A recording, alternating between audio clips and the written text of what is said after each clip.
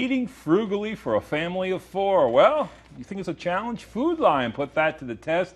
Some bloggers, and they had them come up with low-cost, good food, fresh food, feeding a family for 4 under 15 bucks. Can you do it? Well, these creative ladies have come up to the challenge, and they're here now to help us show some award-winning recipes.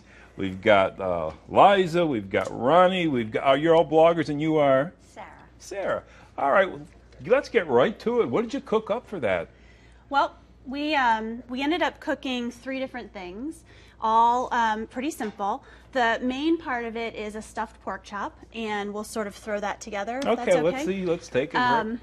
It's very easy. Just warmed some olive oil in a pan and added chopped onions. We added some chopped apple.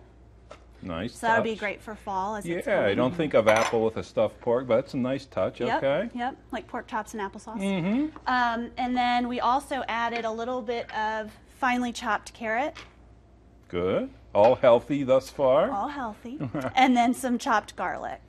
So you kind of just over medium heat saute that up till it gets nice and soft. And then after the onions sort of get translucent, then all you do is you add in some fresh spinach that's been chopped up. And it looks like a lot, but as it warms up in a couple of minutes, it will actually wilt down to about half the size. And so another couple of minutes, you cook that up, and then finish it off with some fresh parsley. And then through the magic of TV, it looks something like this, huh? It looks like this. So you can really see actually how it melts down. Yes.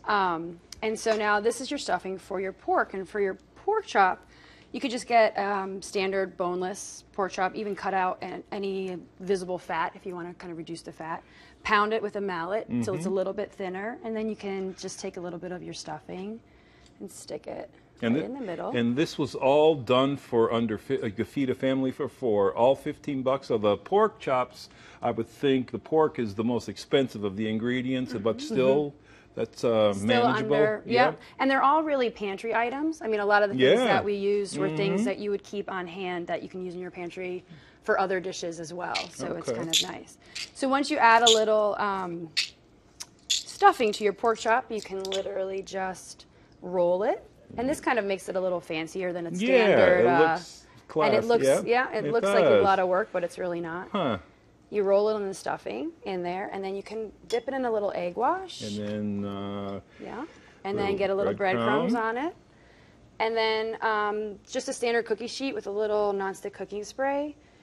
You throw it in the oven, and maybe sprinkle a little olive oil on it. It'll help kind of crisp it up a little bit. Yeah, and that's the finished product over that's there. That's your finished product, yep.